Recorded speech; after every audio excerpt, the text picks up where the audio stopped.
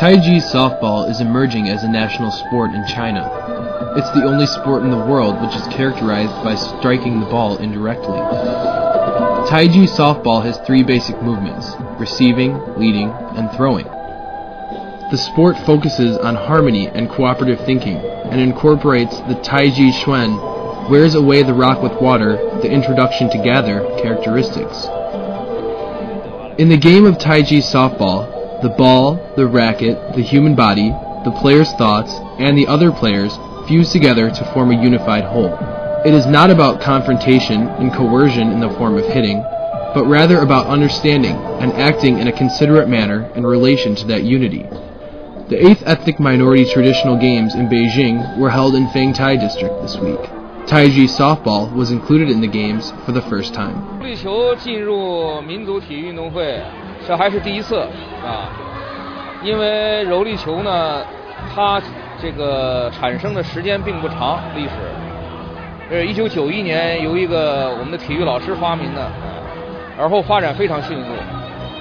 在全国呢得到了一个很快的普及。上至中央领导，下到这个退休老人都很喜欢这个运动。另外，它产生以后啊，在国际上，也是流行很快的。你像日本啊，已经有2个柔力球协会了，欧洲都已经建立了柔力球总会，像德国呀、法国呀，他们的水平都已经很高了，学柔力球的。因此呢，我们今年呢是要举办全国柔力球锦标赛，这报名的已经有1000多人了，有将近40支，一直到50支队伍，也有日本的。那么咱们体育大学呢，等于从07年开始就把民族民间体育项目作为一个单独课程来开设出来了。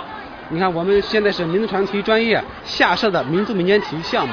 那么07年我们开始挖掘整理这个民族民间项目，那包括舞龙舞狮、柔力球、太极球、扭秧歌、跳绳、踢毽等等民间项目，我们全部挖掘整理。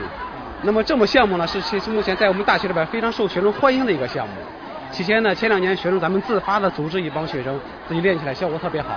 后来等于是从09年开始，我们学校开设了柔力球的选修课和必修课，所以我们武术系的专业课程来设置开展，取得特别好的成绩。